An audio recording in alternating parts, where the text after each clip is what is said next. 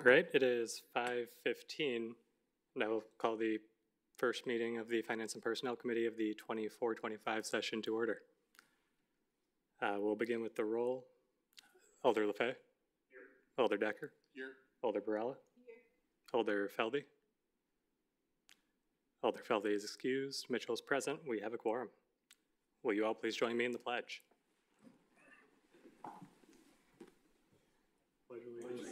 To the flag of the United States of America, and to the republic for which it stands, one nation, under God, indivisible, with liberty and justice for all.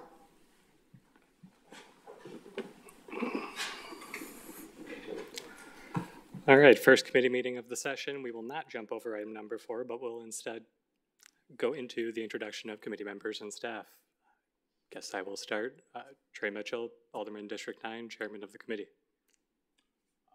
Decker, Alderperson from District 6. Grazie Pirella, District 7, Vice Chair. Robert McBain, Alderman District 4. Kelly, do you want to start us off? Kelly Hendy, Human Resources Director. Diane Davis Casey, Director of Planning and Development. Chuck Adams, City Attorney. Finance Director. Nicholas Womansky, Money Manager. Evan Grossen, Deputy Finance Director. Marie Boss, Assistant City Administrator. Casey Bradley, City Administrator. Scott Mabel, Community Media. Thank you. With that, we'll move on to item number 5, which is approval of the minutes from the April 8th, 2024 meeting. Is there any discussion on the minutes? If not, we would be looking for a motion to approve. Motion to approve. Second. All right, we have a motion, the second, then seeing no discussion. All in favor? Aye. All opposed? Chair votes aye. The ayes have it. The motion passes. Takes us into item number 6, which is RO number 7 of 24-25, submitting for information a copy of the City of Sheboygan Affordable Housing Policy.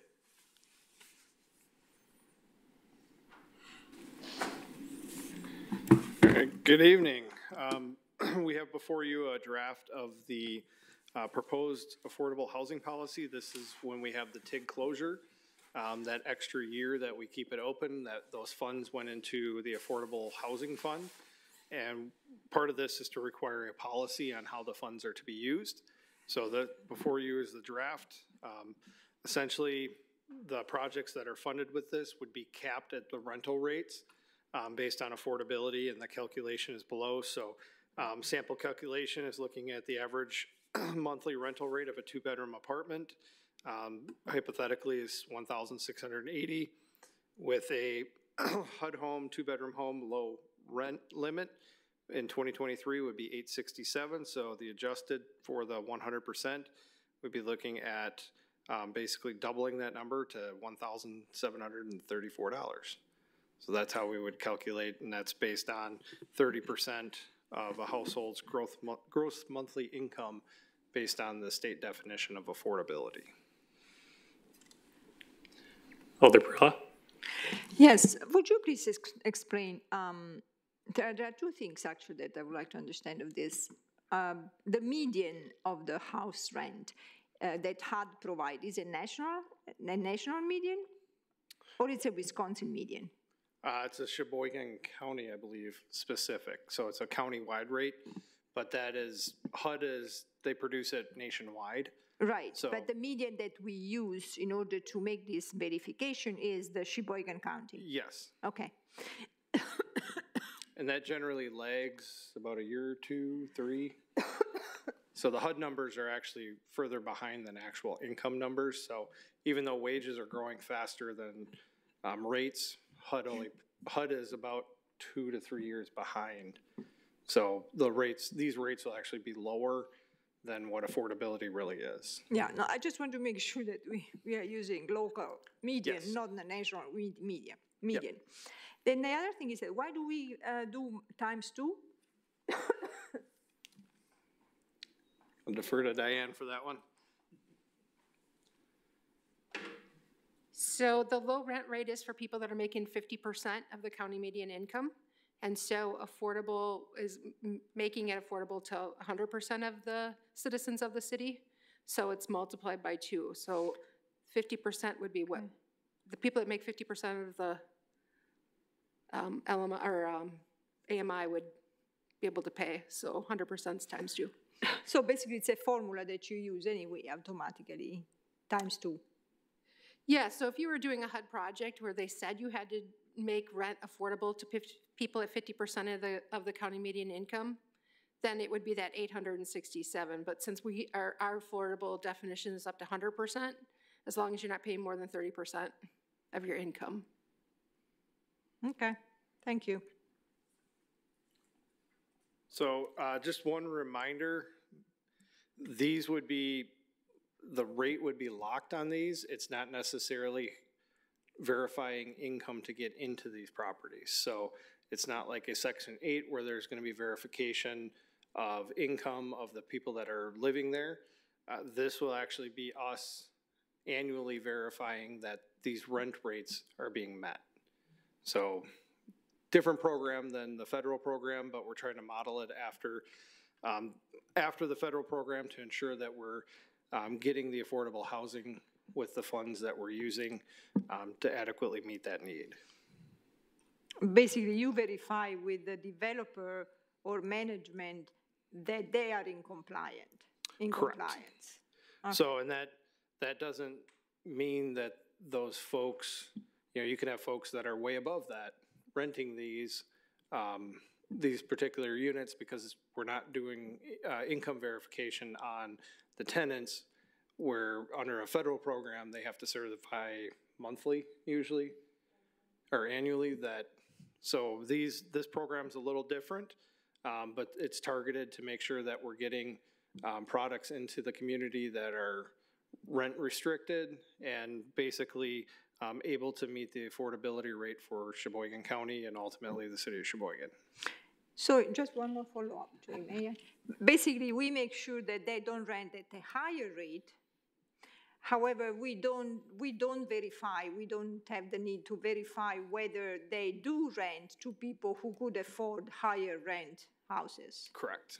Okay. We don't have the staffing to do something like that because that's very tedious task. But so just as a part of the development agreements that would come forward, any project that would have this related to it, there'd be a stipulation of reporting and complying with these requirements here. Makes sense. Thank you so much. Yes. Alder Decker? So in other words, with these, the developers themselves though can put a requirement on those, correct? As far as the developer can do whatever they want. They can do an income requirement to meet that threshold. Okay. Absolutely, yeah. The developer could, in this case, they could say, this is the income level. So, but as far as the city's concerned, the utilization of the fund, we need to ensure that these rental rates are going in, so it's affordable as defined by the state statute. This meets that requirement, so that we're ensuring that the projects that are funded with this funding would then meet that requirement. So, yes, they could absolutely do that if they so desired. Okay. Any other questions or comments? Just one from my end. In the event that in that annual review it's found that property is not in compliance, the policy mentions that there will be work done to rectify the situation. What would that look like? So it'd be a couple different things. We would look at, obviously notifying them and asking them to adjust it if we couldn't get compliance. Like I said, ultimately this is a subsidy that would be provided by the city to the developer. At that point, we'd look at either a default under the development agreement, which we would have recourse in the development agreement. So we would reference this policy, and then the development agreement is kind of the driving agreement by which they're getting funding. So we would have recourse under that policy or that agreement to go back, whether it be legal action or terminating the rest of the contract, going after for a portion of the funding that was provided on the project. So we have a number of different avenues, but ultimately the development agreement would spell that out. Thank you. Yes. Last call for any discussion? If not, we would be looking for a motion to approve on this one. I move to approve. All right, we have a motion and a second then. Seeing no further discussion, all in favor? Aye. Aye. All opposed? Chair votes aye. The ayes have it and the motion passes. Thank you. It takes us to item 7, which is RO number 8 of 2425, submitting for information a copy of the memo dated April 11th, 2024, sent to all non-represented employees regarding updates to the City of Sheboygan's Employee Handbook, along with a copy of the Employee Handbook revised April 2024.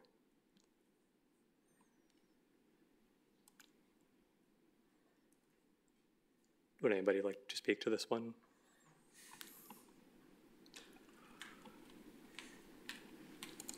Good evening.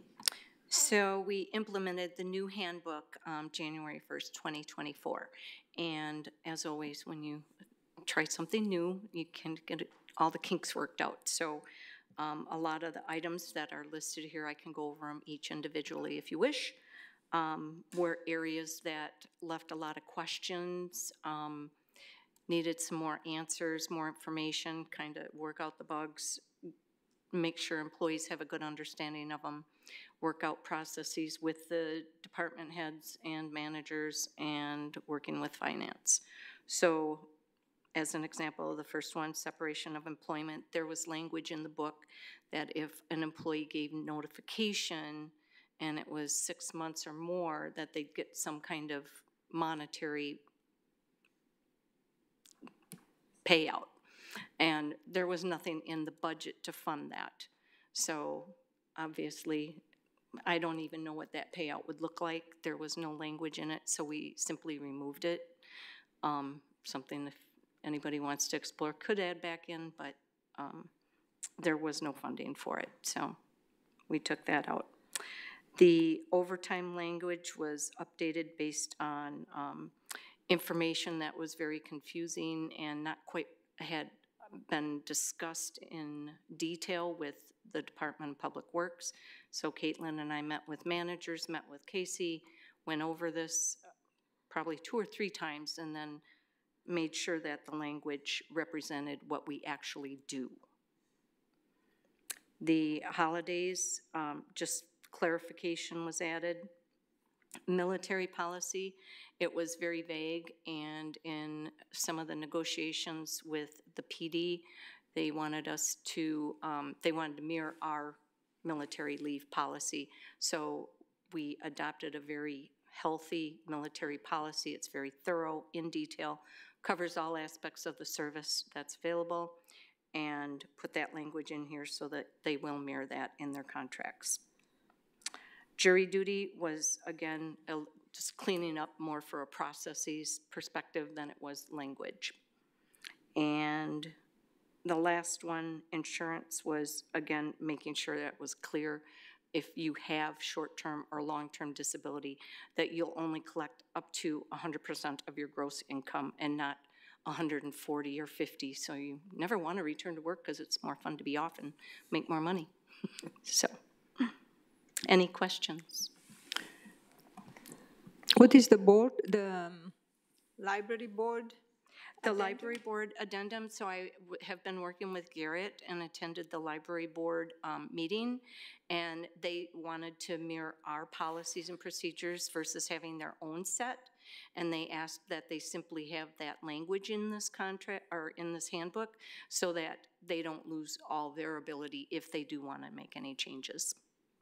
So I thought that was a simple addendum to make. So the employer handbook applies to the board, to the library, and by adding this language here, we make sure that that is clear and obvious?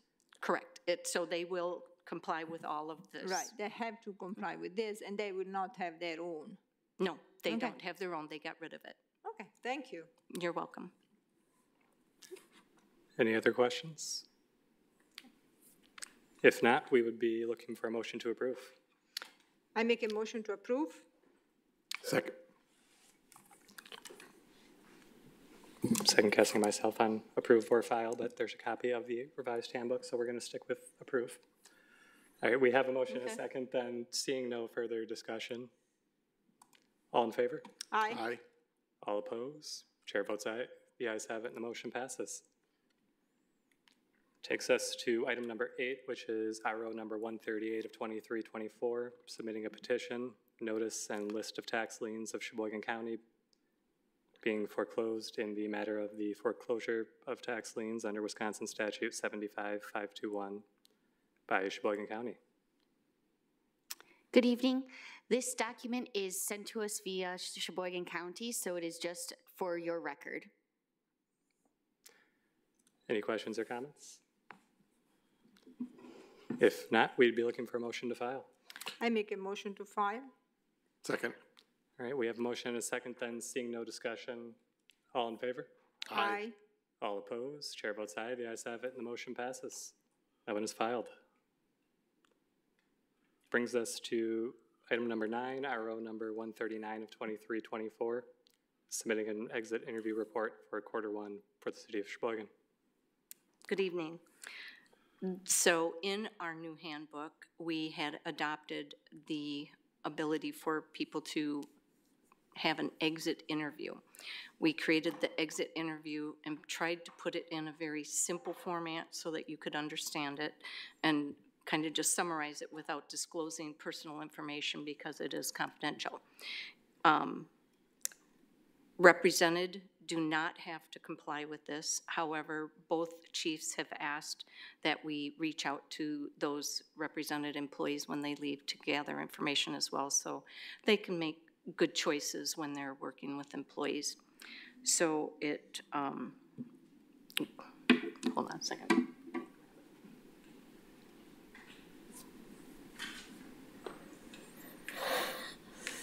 Can I walk through it? Please. Okay, so the first part is just covering the first quarter, and you can see there were 17 terminations, and that is the number of exit interviews we conducted.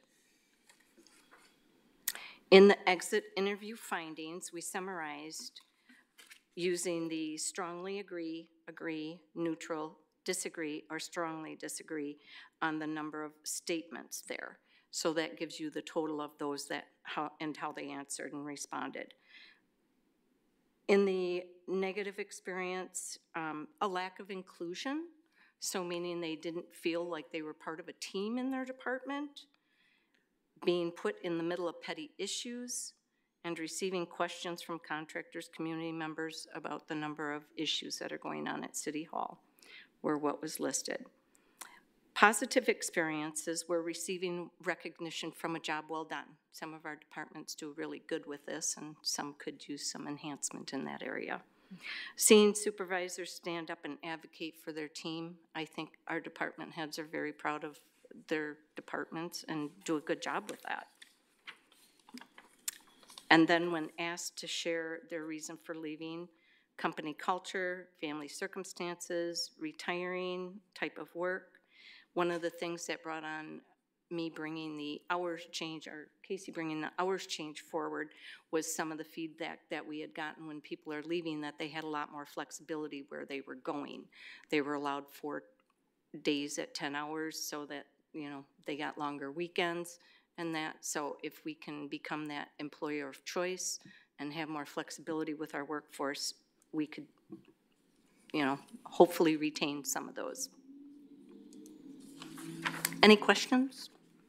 Format okay? Alder Perrella? Yeah, first of all, I want to thank you, Director Handy, because for the transparency, for making it mandatory, and most importantly, for sharing it with us. I think that's a great tool we can look at, because it gives us one more way to, it adds to the knowledge of how we are doing as an employer. I personally appreciate it very much.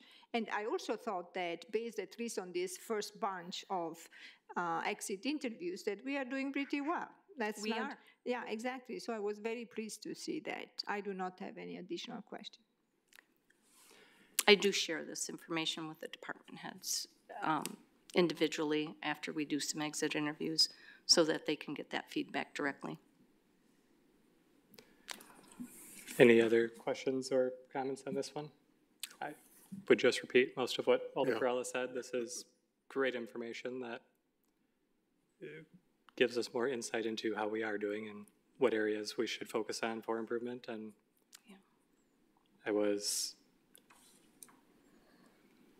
positively surprised on how good the feedback was overall. That it's good to know that we're doing well in most areas. As far as format goes, this was pretty easy to go through. In my opinion, I'll defer to the committee if anybody had any suggestions there. Oh, I'm very impressed, I guess is my comment. Very impressed? Yes. Agreed. Thank you. Thank you. And then on this item, if there is no more discussion, we would be looking for a motion to file. I make a motion to file. Second. All right, we have a motion and a second, then seeing no further discussion, all in favor? Aye. Aye. All opposed? Chair votes aye. The ayes have it, and the motion passes. That item is filed. That takes us to item number 10, which is resolution number 2 of 2425.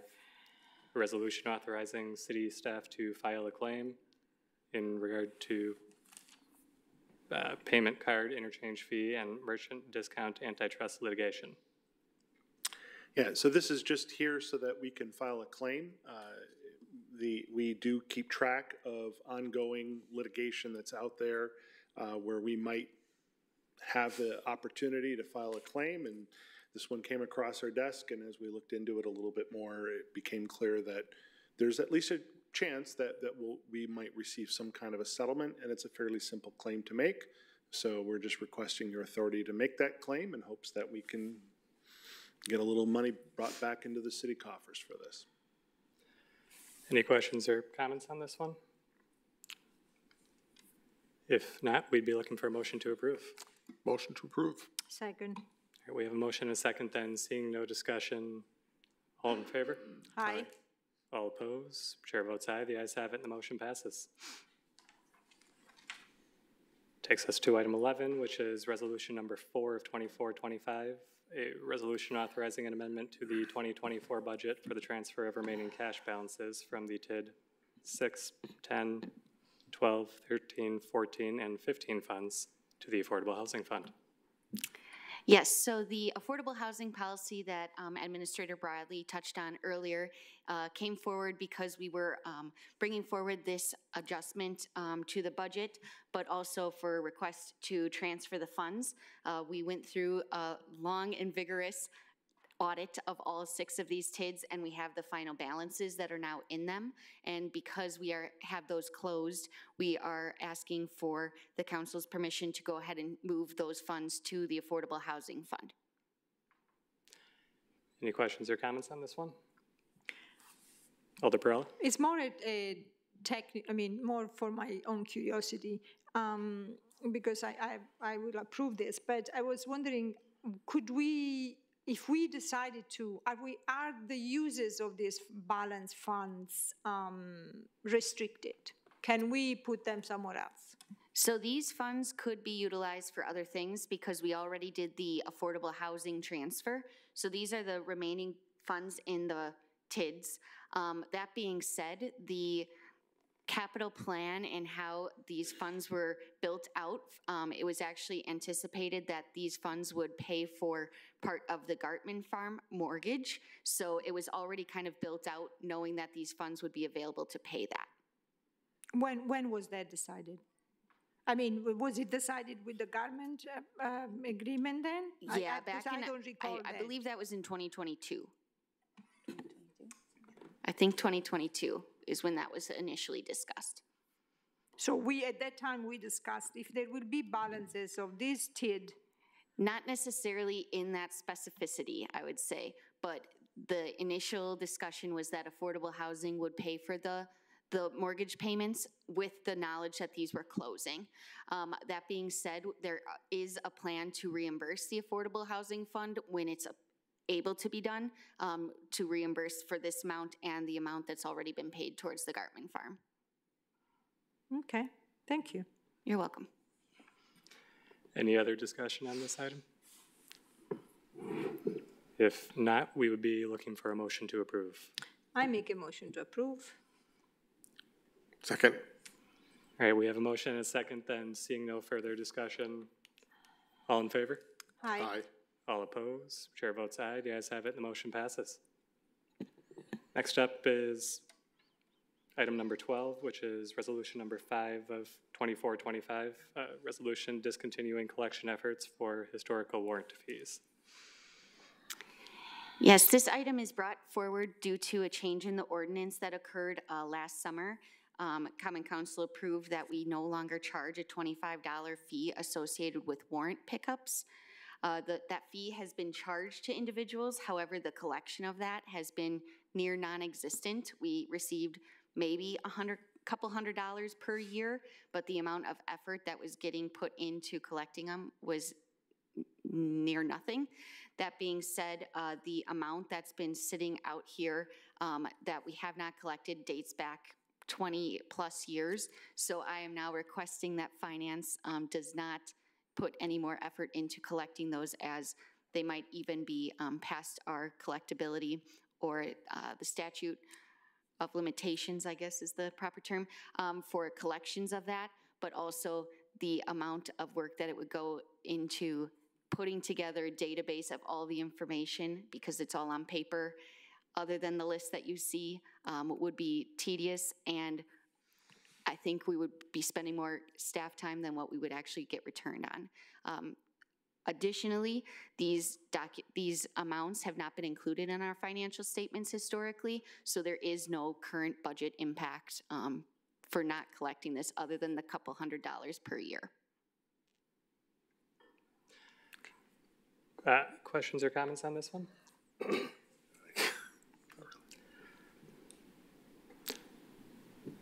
Then I will keep it short and sweet and say, that makes sense. Thank you. All right, if there's no discussion on this one, then we would be looking for a motion to approve. I make a motion to approve. Second. All right, we have a motion and a second. All in favor? Aye. All opposed? Chair votes aye. The ayes have it, and the motion passes.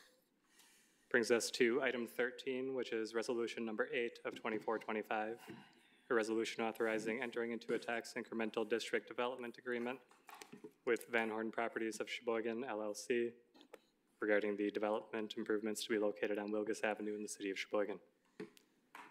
This also relates to RO 102425, which is item 17, which is the memo explaining it. So I don't know why they're split up, but I can go through that if you'd like, but ultimately we've been working with Van Horn. I know they've been in multiple times for the PUD process. They've started construction. I kind of address why this is coming after the fact. They had an issue with a private water line that was running across their property. We held up on the development agreement because we wanted to make sure that they came to an amicable agreement with the surrounding landowner before we got too far into the process. So they were able to do that, and they kept their construction process going, but with the understanding that we're going to move forward with the development agreement as discussed before you. So pretty straightforward. They're guaranteeing a $5 million development. It'll be a straight pay-go, so no cost on the city side. It will just reimburse to help defray some of their construction costs. Any questions or comments on this one? Alder Perrella? So for the sake of our residents and audience, remote audience, and for all of us, can you summarize the plans? Summarize the plan. You've discussed this plan numerous times. This is the new Kia dealership. So they'll be ultimately tearing down the Mazda dealership that is in the city now. They annexed the lot that was next to them that was in the town of Sheboygan, and they're putting the new dealership on that. So right now that That lot did serve as the parking lot for the Mazda dealership. Now the Mazda dealership will serve as the parking lot for the new Kia dealership that is covered in this agreement. Would you be so kind to explain why this would have a impact on the housing, or what is the indirect? That's what I read in the documentation. What would be the on housing, generally speaking? Well, by increasing the tax base, it helps defray costs of running the city across the entire city. So obviously, building a new dealership, right now it's co-located with their Ford dealership. So it's giving more space, allowing them to expand the number of products that they offer in the community. Obviously, jobs will be tied to that. So more professional jobs coming into the community. Another retail option for folks coming in, and a reason for folks in the region to come in and purchase a vehicle from them.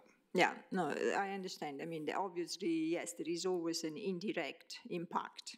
Absolutely. I mean, absolutely. It's just that the language that has been used in the documentation almost hinted, if I was going to, if a resident reads it, it almost sounds like that there is something with housing within the plans or within the project. There is a hint there. I don't know. I don't think I'm the only one interpreting it like that, but it's just a detail.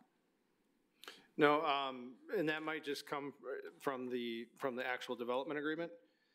That's because we're using the same standard language in all the development agreements, so that you have that consistency. Yeah.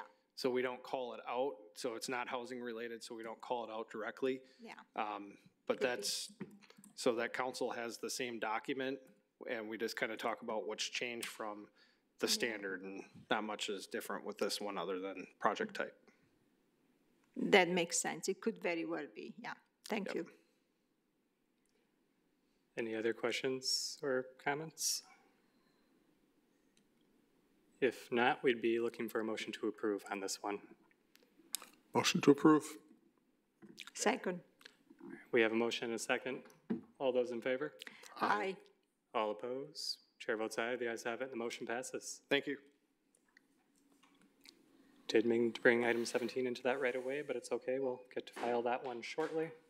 For now, we are on to item number 14, which is resolution number 14 of 2425, a resolution authorizing appropriate city officials to execute an engagement letter with Quarles and Brady LLP to serve as bond counsel and disclosure counsel for the city of Sheboygan. Thank you. This item and I believe it's the next item are both related to one another. We are bringing forward our request to get authorization from council to issue our annual debt.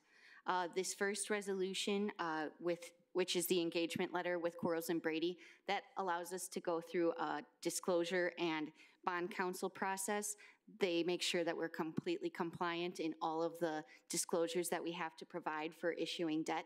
So it gives myself especially a good night's sleep after issuing the debt, knowing that we're doing everything we need to do.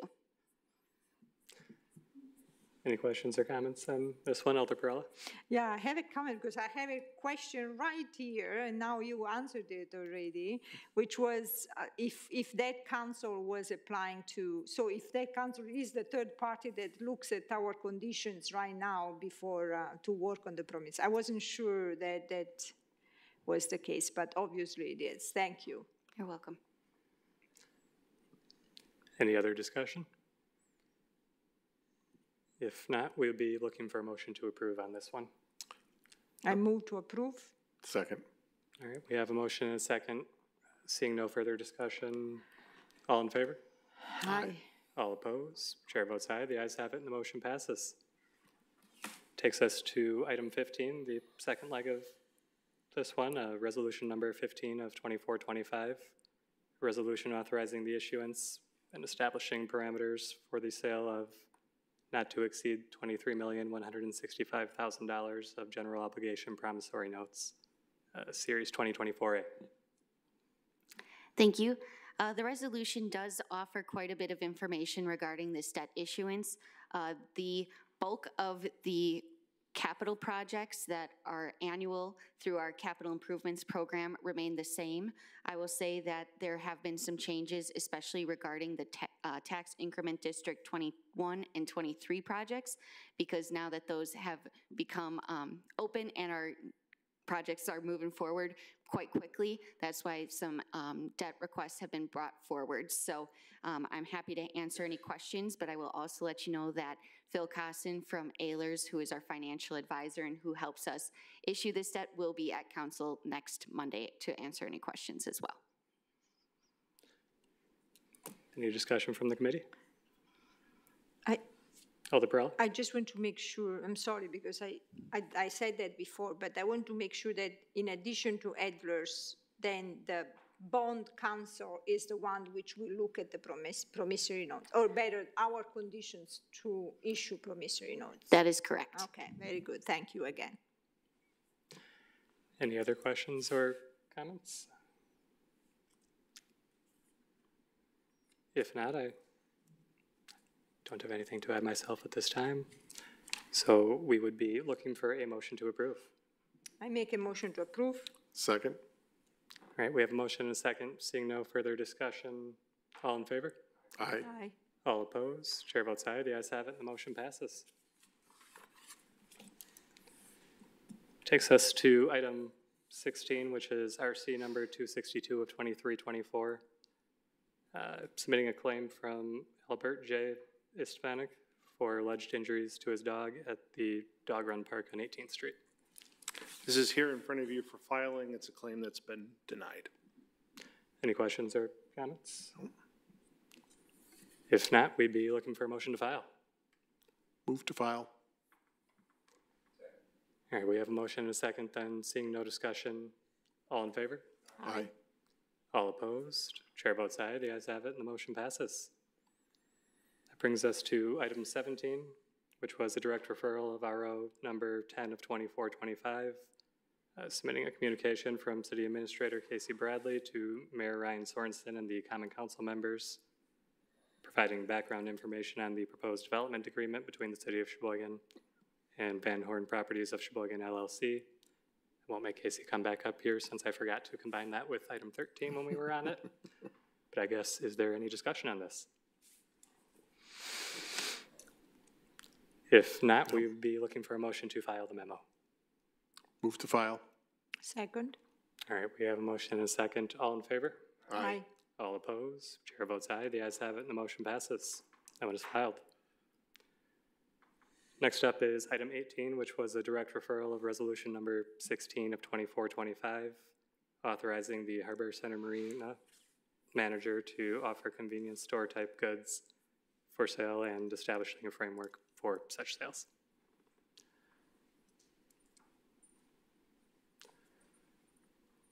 Good evening. So the intent here would be for ICE, for a big fishing community, a lot of charters that Sheboygan supports. So that would be the main intent. There was an idea to float around as far as maybe a vending machine or two. We do take a lot of transients from other cities, people coming in to visit, and when they walk through the doors, it would be, you know, ostentatious for us or for them to, you know, be able to have a bottle of water or so.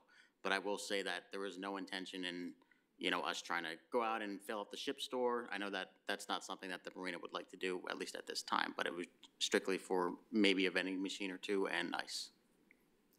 Thank you. Any questions or comments from committee? If not, we'd be looking for a motion to approve. I make a motion to approve. So, all right, we have a motion and a second, then seeing no discussion, all in favor? Aye. All opposed? Chair votes aye, and the motion passes. Last but not least, that brings us to item number 19, which was a direct referral of resolution number 17 of 2425, authorizing entering into an amended and restated development agreement and grant agreement with Partners for Community Development Incorporated and Gateway Apartments LLC regarding an affordable housing project to be located on the corner of North 13th Street and Erie Avenue.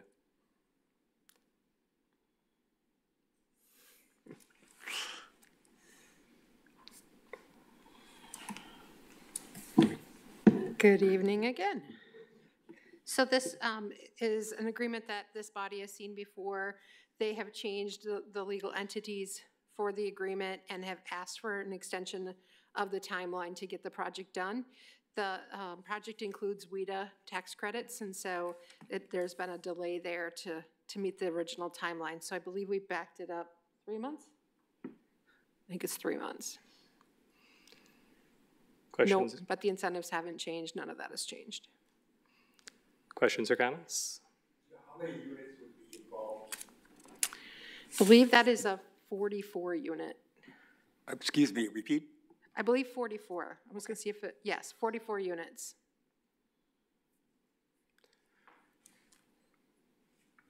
Alder Decker? So, when is the groundbreaking for this one then gonna be? Is there, what, do they have a time frame exactly, or is it, I missed it on that? So they're hoping to break ground, I believe, at the end of July? Okay. By August 1st, see, end August of 1st, July. Okay, great. Thank you. Any other discussion? If not, we'd be looking for a motion to approve on this.